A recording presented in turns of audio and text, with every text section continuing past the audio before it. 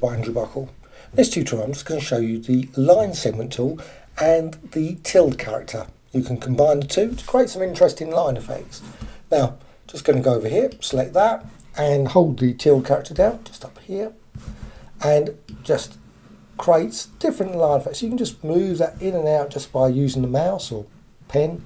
So you can create some interesting design. You can hold it in a certain position for a bit longer, so you can create a few more lines, then move it up there and then continue again. You can move it down so you can get more of a burst in the centre.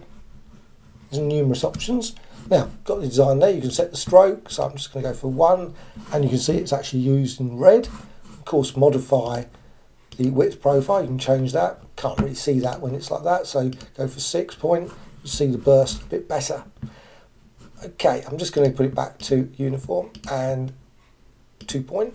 Now, what you can do then, of course, you can group it, but you can also just go back over to the line segment tool and you can just change position and then again hold the tilde down and just drag and move around and create another sort of manga effects line just over there.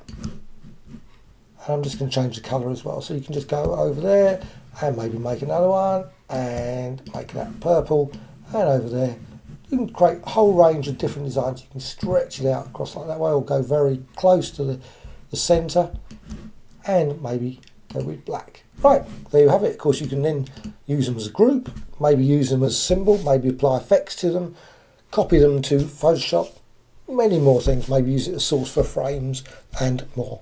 Hope you found this of interest. Thank you much.